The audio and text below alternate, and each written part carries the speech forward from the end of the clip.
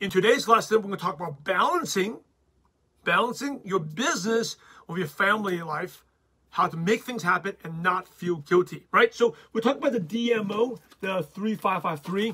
Every day you should be working on the DMO. If you don't have this, you can get this on mlmnation.com, DMO 35553.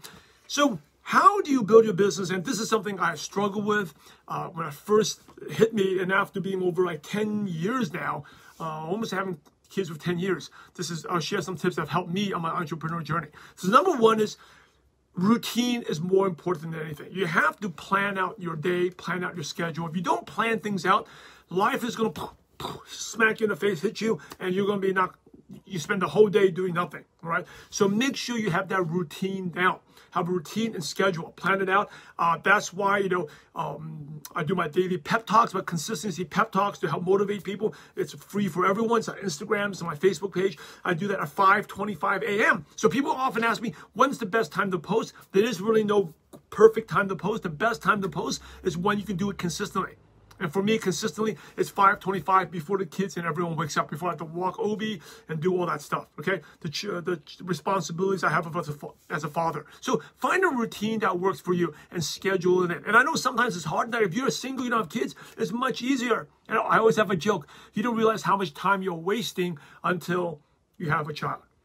And I actually talked to them about the coaching clients, and she messaged me the other day, "Oh, Sam, I can't believe you're so right. Every time I think about you, your words haunt me," because she just had her first baby. She said, "Oh my goodness, I wasted so much time." So, but if you have kids, you have to be even more productive. You got to plan out your day and schedule. Okay, that's number one. And number two is work around your kids' schedule. Like I do my pep talks, consistent pep talks early in the morning. Work around your kids' schedule. You can stay up a little bit late, work during your lunch hour. You really need to be more frugal with your time than anything else. Now learn to say no. Focus. And like the 80-20 rule, right? If 20% give you 80% of the returns, you really find yourself you have no time to waste on negative prospects, people who troll on you, people trying to convince you, move on quickly.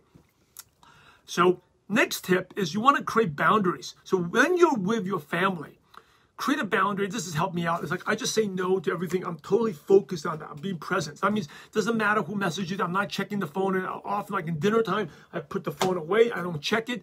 They'll make you way more present. You're gonna enjoy. Those are the things at the end of the day, those are the moments you remember, you cherish. Not the message that you reply back to someone. That can wait, right? So if you're planning out your schedule and planning out not just for the business, plan out for your family as well. Be present with them when you're with them. All right, don't multitask. I've talked a lot about it, but multitasking makes you dumb. There's lots of studies about it. Be focused and present. They'll help you out. So, and a lot of you feel like you're guilty if you're with your family. You're guilty you're not building your business. When you're with your business, you're guilty not with your family. Just be fully present and focus on one. If you're mixing in both of them, that's when you get in trouble. The guilt happens, right? Because someone's messaging you, you're messaging back, but the kid wants your attention. So just put this stuff, focus. When you're on business, focus on business. When you're with your family, focus on the business. Don't multitask.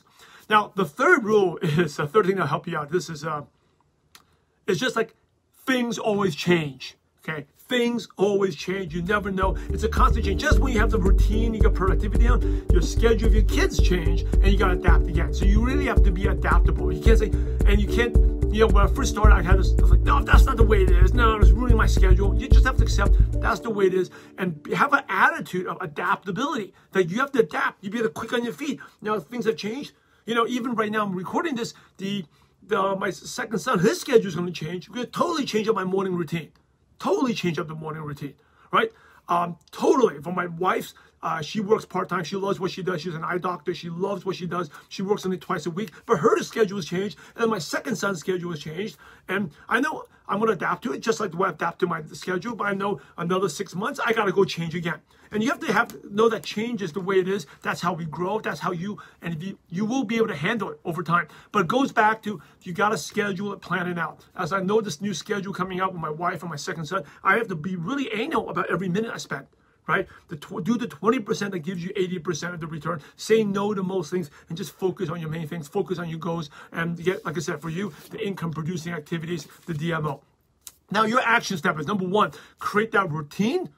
Number two is boundaries. Don't be multitasking. When you do one thing, focus on your family.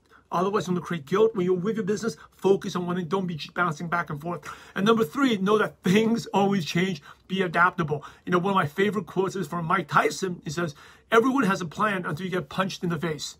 Everybody has a plan until you get punched in the face. And then you're, oh my goodness, what's going to happen? Right? So you got to be adaptable, be quick on your feet, and realize that's going to happen, and you constantly change. So those are 3 tips. Create a routine, create those boundaries, be adaptable. And if you do that, you get more done, and you'll be a better family person, and you'll also be better in your business, and you'll be able to do both without having that guilt.